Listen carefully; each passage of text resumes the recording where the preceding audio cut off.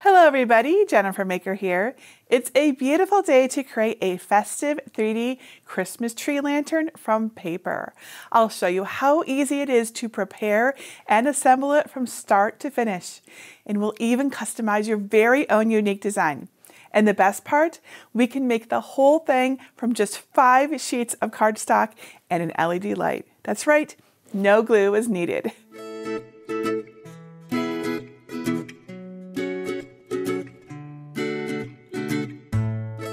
I just love easy and simple projects like this.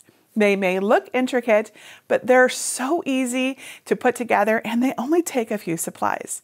So few supplies, in fact, that you only need 5 sheets of 12 by 12 inch cardstock. That's right, and an LED light like this to make them. Plus some copy paper or vellum to diffuse the light if you'd like, but those are completely optional. And if you want to use the star pieces that go on top, those do take a little glue, but I like the result with or without the star. They're both beautiful. Now in this video tutorial, I'll use a Cricut Maker 3 cutting machine to cut out my pieces, but you can use any cutting machine that fits 12 by 12 inch or 8.5 by 11 inch cardstock. That includes the original Cricut Maker, any of the Explorer series machines, the Cricut Venture, and the Cricut Joy Extra. And original Cricut Joy users, I didn't forget about you. I've included a Joy version of the files so you can make your very own mini tree. There's only a few other things you'll need, but don't worry, I've got a full list of tools and supplies, plus links on exactly where to find them in my materials list. You'll find it over at jennifermaker.com/547. And because everyone learns differently, you can also find written instructions there too. It has photos of the steps and tips. So, are you ready to get started? Let me show you where to get the files and then how to cut and even customize your very own tree. Step 1. Get my free 3D paper tree lantern designs. First, download my designs at jennifermaker.com/547. You can either download right from that link by saving the project or download from my entire free design collection. To find it, look for Libraries in the red bar at the top, then click either Get a Password if you don't yet have one, or click Enter the library. Search the page for design number 547 and click the link to download the designs. There are 4 designs in the SVG folder: snowflakes, poinsettias, happy holidays, and a file with blank panels that you can customize. Each design has score and no score versions too. I'll use a Cricut Maker 3 to make this project, but you can use any cutting machine that fits 12 by 12 inch or 8.5 by 11 inch cardstock. There's even a special design for those of you with Cricut Joy cutting machines. Look for the folder called For Joy Users that has smaller files that can be cut on a Cricut Joy. In this video, I'll show you the basic steps to make the no-score poinsettia design using cardstock and vellum. And then we'll create a custom tree together. Step 2. Prepare and cut your 3D paper tree. On a blank Cricut Design Space canvas, click Upload and then Upload Image. Click Browse and find the SVG you want to use. Click Upload and then select the new design under Recent Uploads and click Add to Canvas. Here's how the poinsettia SVG file with no score lines looks on my canvas in Cricut Design Space. Now it's already sized to fit either 8.5 by 11 inch or 12 by 12 inch cardstock, so you don't have to do a thing. The gray diffuser layers are optional, but I'll cut them to demonstrate how you can add them without glue too. The yellow star pieces are also optional, and glue is the easiest way to add those. If you want to avoid using glue entirely, just click the layer's eye icons to hide them. With the correct machine selected in the top right, click Make. On the Prepare screen, set the material size to match each kind of paper you're using. I'm using 8.5 by 11 inch vellum for the diffuser layers and 12 by 12 inch cardstock for the trees and panels. Once you're done, select the first mat again and then click Continue. Now click Browse All Materials and find the setting for your diffusers. Use copy paper 20 pound if that's what you're using, but I'm going to select vellum since I'm using vellum. Select your material and click Done.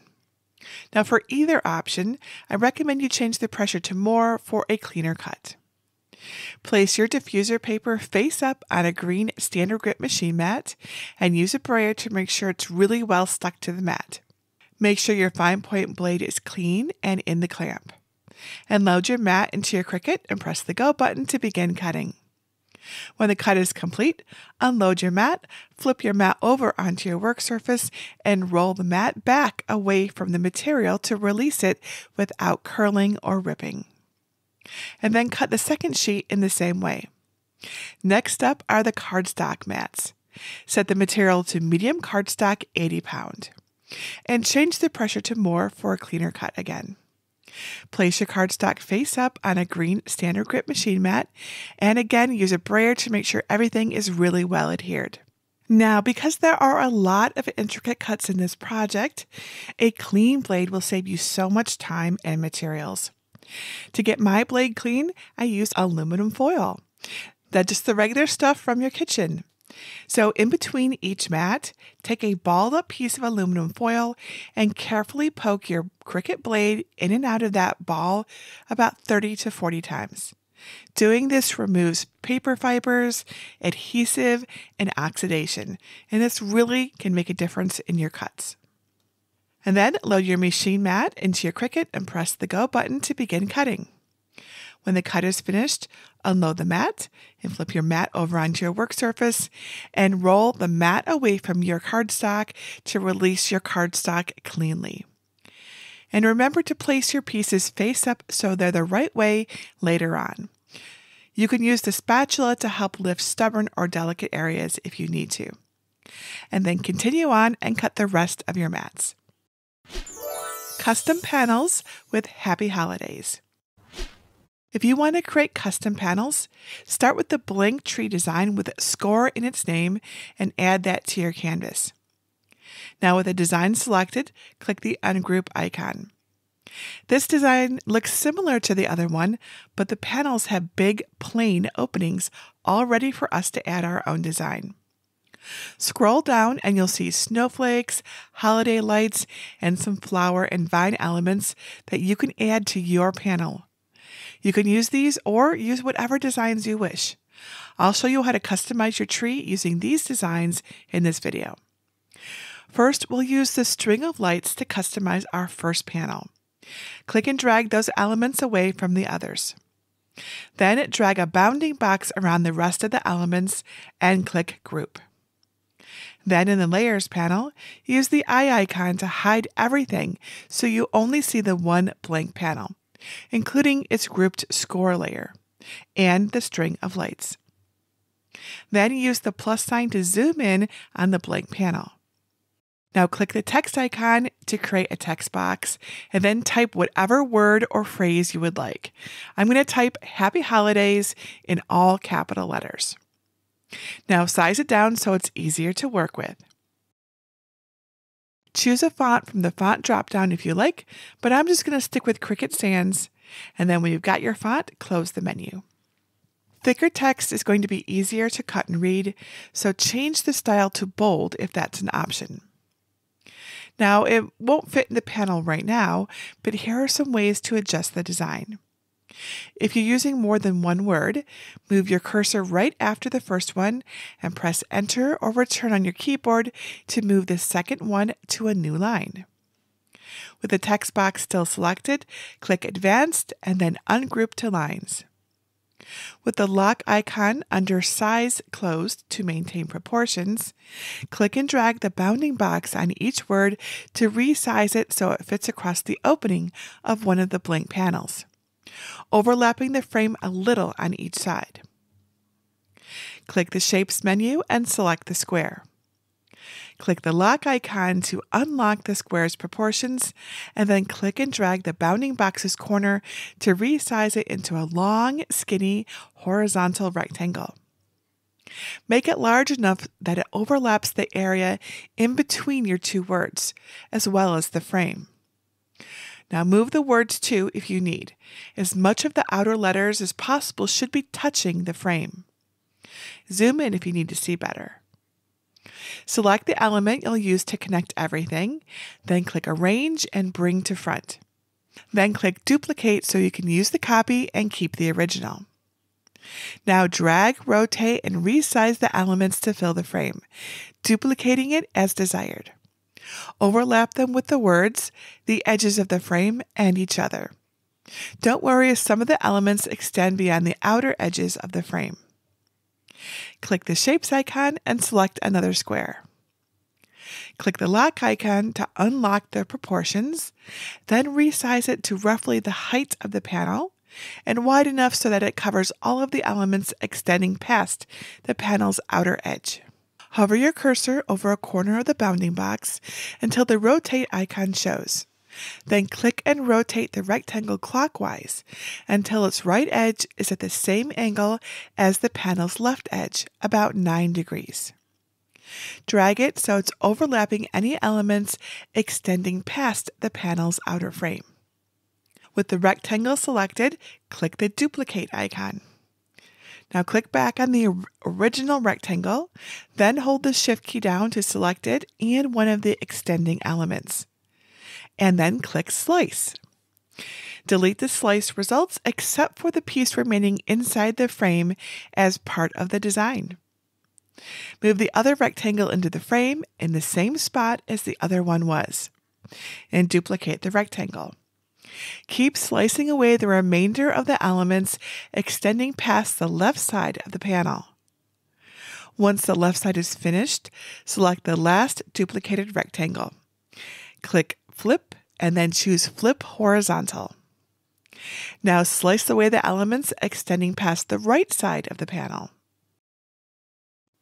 In the Layers panel, find the group with the panel frame.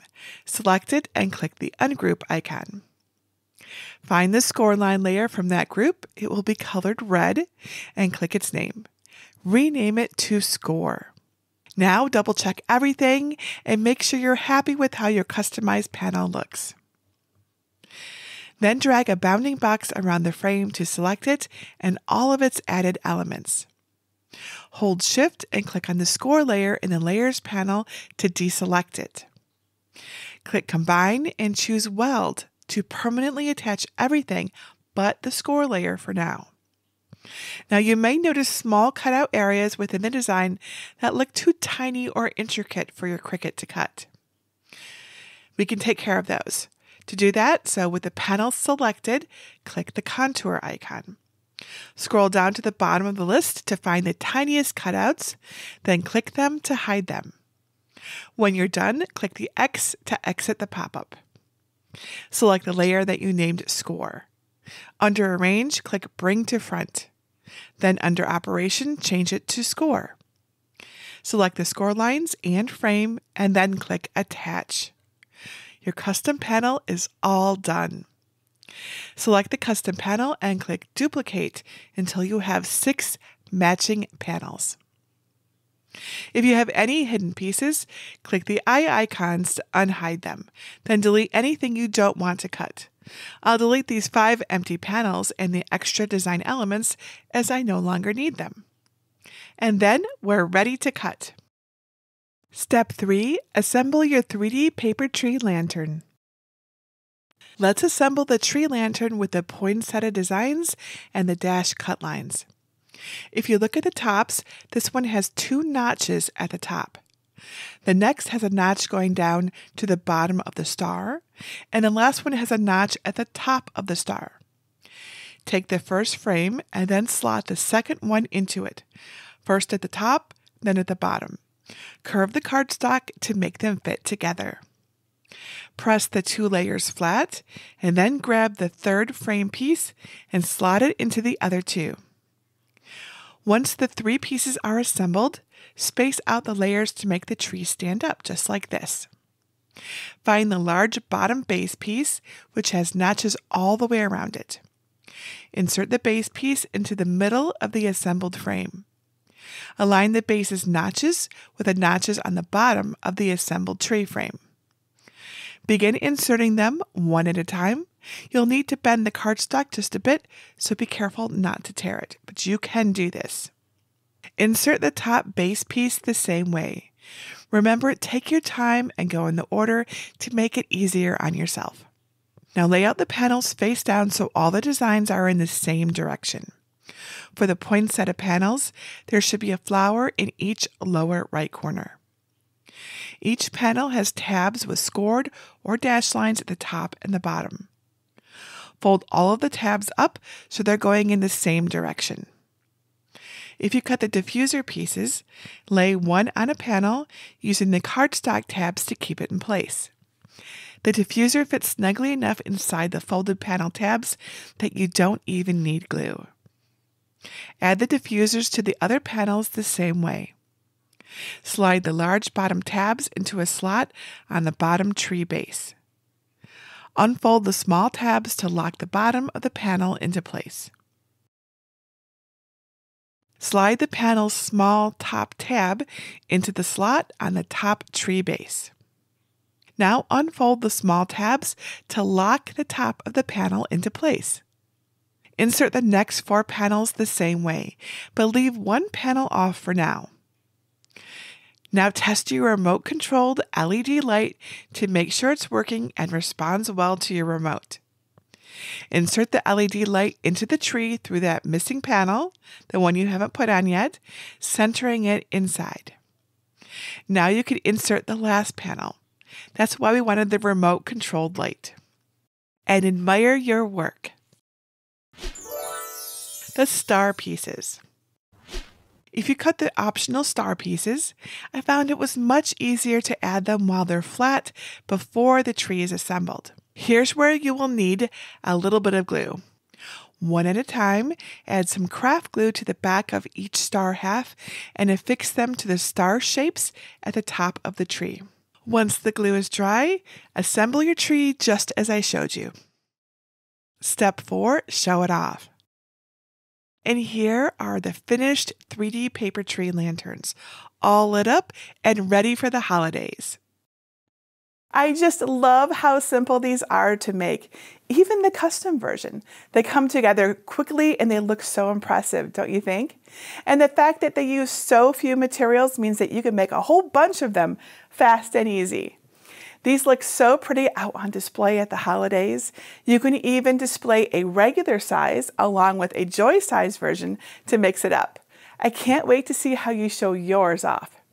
Now, if you have any questions about working with cardstock, your Cricut machine, or anything else Cricut or craft related that I might be able to help you with, please let me know. You can leave your question below this video or come ask in our Cricut Crafters group at jennifermaker.com/CricutCrafters. And please come share photos of your gorgeous tree lanterns. Posting pictures lets you show off your beautiful creations, plus it inspires others to create too, myself included. And that's it for today. Until next time, this is Jennifer Maker reminding you to craft a life you love.